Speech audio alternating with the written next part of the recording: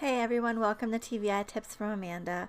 I am in the process of working on some tips for new TVIs, but before I can make that video, I promised one about a review on a Paraeducator's Handbook for Working with Students with Visual Impairments, which is the second edition from the Texas School for the Blind and Visually Impaired. So here we are. I'm gonna kind of power through this a little quickly. Before I say anything, I think it's a great resource and everybody should buy one, especially if they have paraeducators that are working with their paraprofessionals. So here's what it looks like. Again, this is the second edition. It's definitely a much needed update. The previous one was pretty out of date, considering it's been a long time since it had been published. So I want to talk about the pros for this handbook. It's super affordable. It's $30 for the base cost, but with shipping and handling for just one book, it's $34.50. It's not an expensive addition to your resources that you're providing your paraprofessional with. Inside, it has tons of resources. It has a lot of great examples to kind of show how the paraprofessional may work with students, and then if the paraprofessional or the team wants to go and look up other resources, the back has an index or an appendix with a lot of different options, and it gives you direct information for how to find more information. It has a great list of explanation for the roles and responsibilities of different teachers that might work with the student, and then the different related service providers that may also work with the student.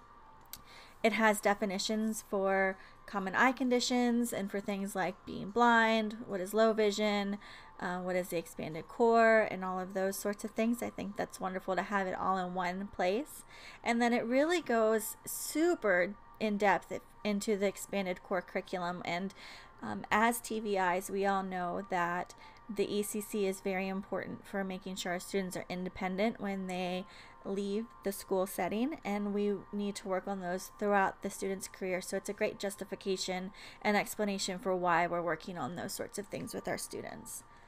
So I'm going to show you now the table of contents, and I hope this is okay with the Texas School for the Blind and Visually Impaired, but rather than me just yapping away, I wanted to kind of show everybody what's inside this book. The first chapter is the overview of what the role might be. The second chapter is social interaction and self-determination skills, which are some of the most important things. And one thing the authors say over and over and over in this book is that the paraprofessional needs to encourage independence and to not be someone who's hovering over top of the individual nonstop. And it talks about different ways that the paraprofessional can encourage independence with social interaction and self-determination skills. It has a lot of information from pages 29 to 49 on students with visual and multiple impairments.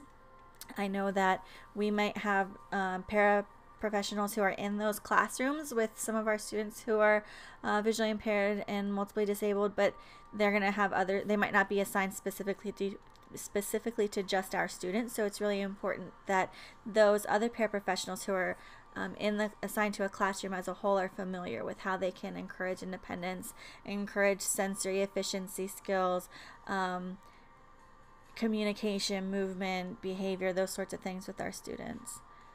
Then we move on to chapter 4, which is independent living skills, another part of the expanded core curriculum.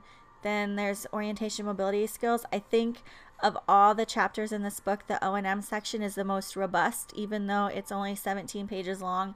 It talks about O&M, it looks at some AMDs, it looks at the long cane, it looks at protective techniques and human guides, and has pictures and examples, and is very clear and easy for a paraprofessional to understand. And they would still need support from an O&M specialist, but it's a great foundation for a paraprofessional who's just learning about those areas and is going to need to reinforce those skills with our students.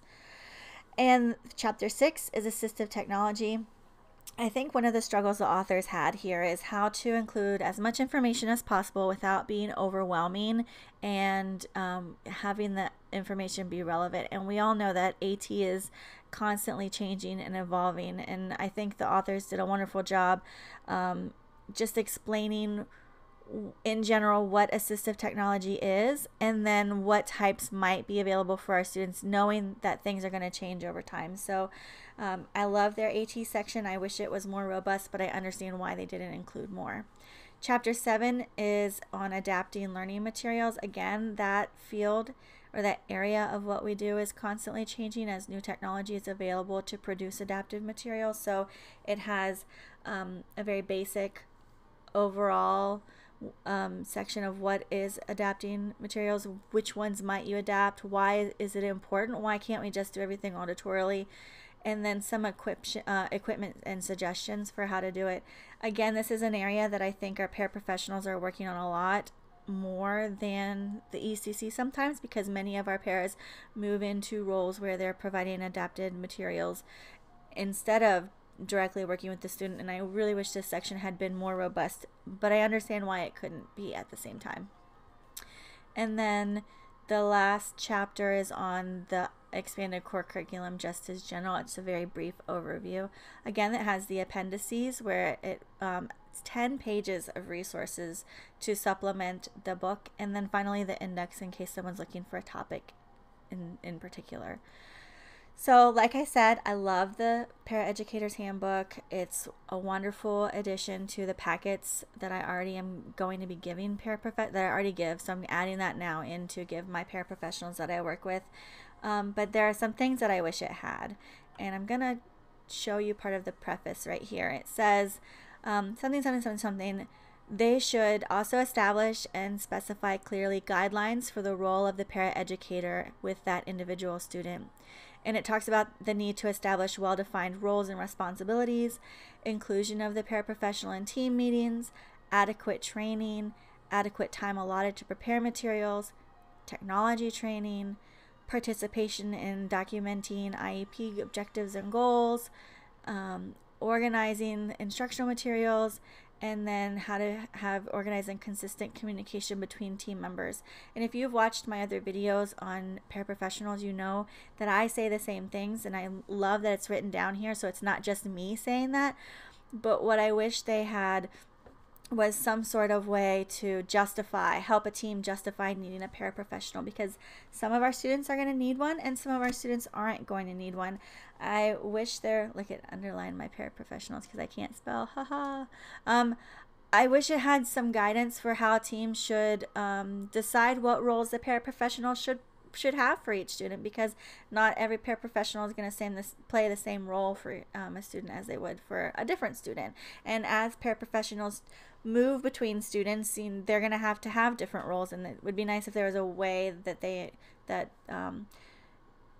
Cyril Miller and Deborah Sewell had included in the book for how to justify and decide what those should be. And then strategies and tips for training a paraprofessional. We can give the information all we want to them, but they're still going to need some specific training and information from their TVI. I wish it had some strategies and tips for the TVIs there. Again, ways to monitor progress to help everybody stay accountable, the team, the paraprofessional, the TVI, the student, to be accountable in the entire process of having a paraprofessional. And then some justification for competitive pay would be really nice. I know that's something that a lot of the teams that I work with are struggling with. We have these paraprofessionals and we spend so much time getting them their Braille certification and their specialized training in the areas of working with students who are blind and visually impaired, and then we're still paying them measly wages that are similar to other paraprofessionals who might be working and maybe they're just copying papers all day. And it can be hard for a paraprofessional to want to stay in that role of doing a lot of work, because it is a lot of work and it can be hard work when they know that they could be spending their time just sitting at a copier all day and make the same amount of money. So those are just the 5 things I wish that were in the book that aren't, but I understand why they aren't in the book, because it's 100 and some pages, and there's only so much you can do and put in one book at a time. So like I said, wish there were some things, but it's still a wonderful, wonderful book. I'm going to be giving it to all my paraprofessionals as I work with them, and as I get new ones, I'm going to include that in their packet of information for training. So I hope everyone goes out and buys it. It's a fabulous, fabulous, fabulous book, and I hope you all have a great day.